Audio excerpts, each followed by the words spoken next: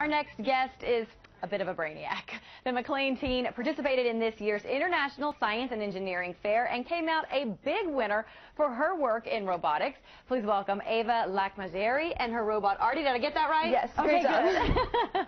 Okay, so we've got Artie here, and everybody in the studio is in awe because you've built this guy. Yes. And so tell me about this competition and tell me what you won. So basically the Intel ISF competition, International Science and Engineering Fair, is for high school students. They have a host of different categories ranging from animal sciences to robotics and intelligent machines.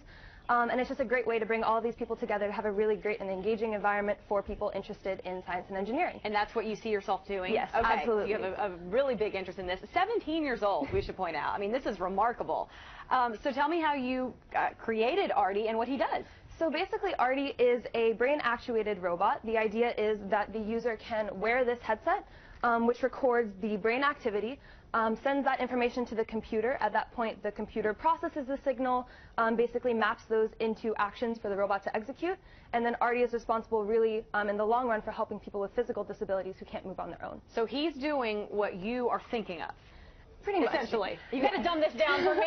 There's a few different modes of control. In some of the cases, you're basically accessing, predefined commands, simple things for object manipulation. Okay. Other times, the user can actually program their own command for Artie, still only using their brainwaves. Now, was this a competition that you got involved with because of school or something that you did on your own?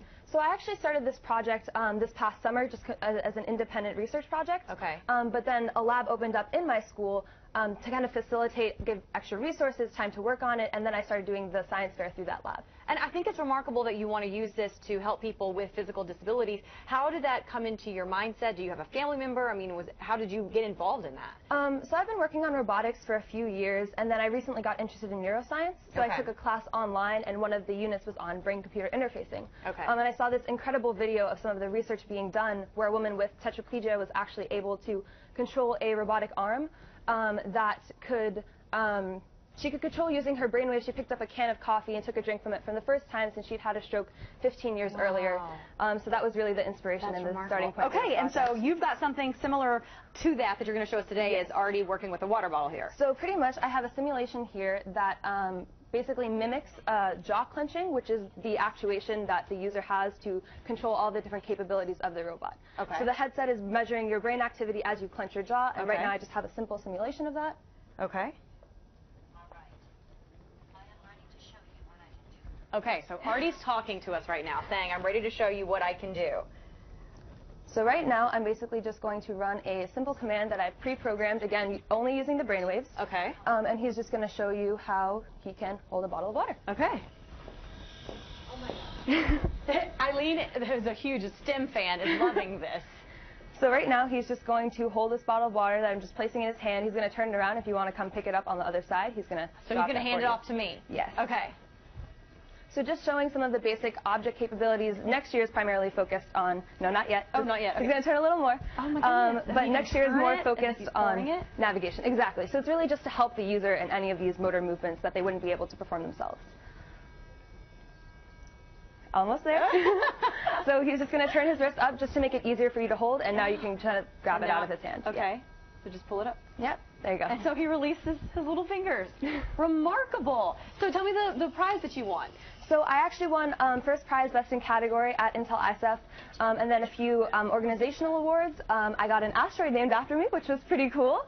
Amazing. And a full tuition ride at Drexel University. Oh, congratulations. Thank you. That is remarkable. This guy is remarkable. Only 17 years old. Eileen is creeping over your shoulder here. Over here to see height. This is unbelievable that you were able to create this. Hey, Artie, how you doing? He can also wave. Looking fab. He can wave. He can princess wave. Let me just run that program. Goodness.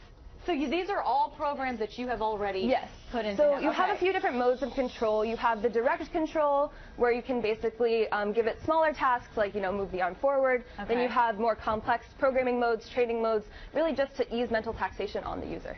Wow. You are remarkable. Let me shake your hand. Yes. I mean, Ava, everyone needs to know your name. I see great things. Seriously. Thank you so much. Oh my gosh. Congratulations on the win. Congratulations on the scholarship, and we wish you nothing but the best. This is life-changing. Thanks for coming in and showing him to us today.